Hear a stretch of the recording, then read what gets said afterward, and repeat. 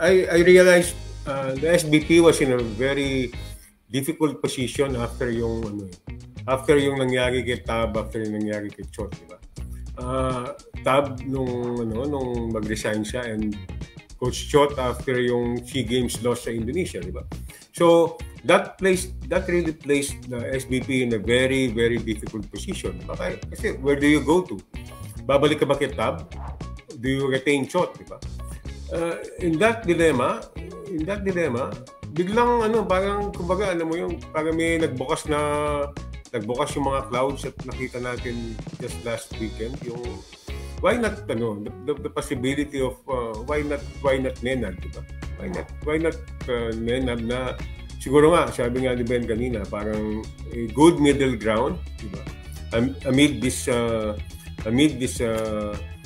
confusion sa SBP na di alam kung anong direction, then maybe I believe Nenad is a very, very ideal choice right now given the circumstances sa SBP. Kasi one, he spent time with the SBP program, so hindi na siya bago, di ba? Number two, he has links to both Coach Chot and Coach Tab, so that makes him acceptable.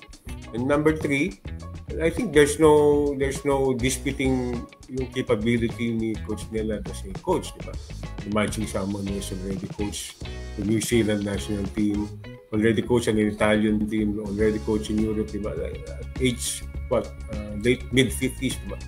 So para tayong suddenly a light shown in the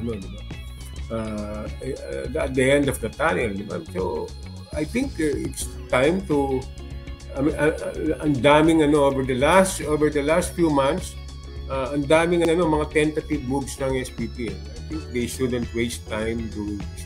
Kasi right now, much as I respect Coach Chot, feeling ko naging untenable niya yung position niya when it comes to the Gilas job, diba?